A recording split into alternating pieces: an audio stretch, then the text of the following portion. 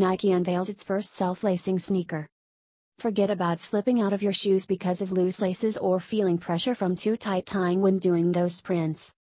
Nike Incorporated has unveiled its first power lacing sneaker. It allows users to make the fit looser or snugger on the fly by pressing buttons on the side of the shoe.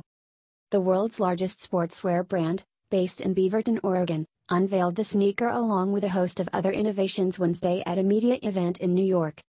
The innovations come as Nike is digging deeper into personalized products and services, while focusing on reaching a goal of posting $50 billion, roughly Rs.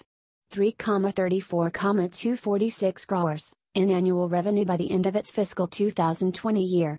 It reported $30.6 billion, roughly Rs.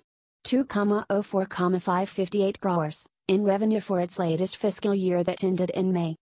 Other innovations Nike highlighted include anti-clog traction, which uses technology that prevents mud from sticking to the soles of soccer cleats. Nike also unveiled a new Nike Plus app, an all-access pass for athletes. The app, available in June, connects to its suite of apps that include running and training aids and provides access to Nike experts. "We've entered a new era of personalized performance," said Mark Parker, Nike's president and CEO.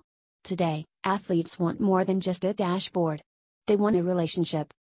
Nike says that the potential for shoes with adaptive lacing is huge because it provides tailored-to-the-moment custom fit. When users step into the shoe, their heel will hit a sensor.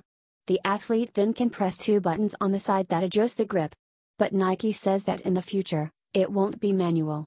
The sensor could sense when the user needs to have the shoe tighter or looser.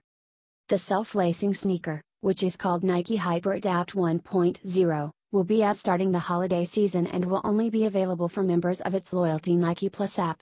It will be available in 3 colors. The price was not revealed. The adaptive lacing system is an excellent first step towards truly adaptive personalized footwear, said Matt Powell, sports industry analyst at MPD Group Incorporated, a market research firm.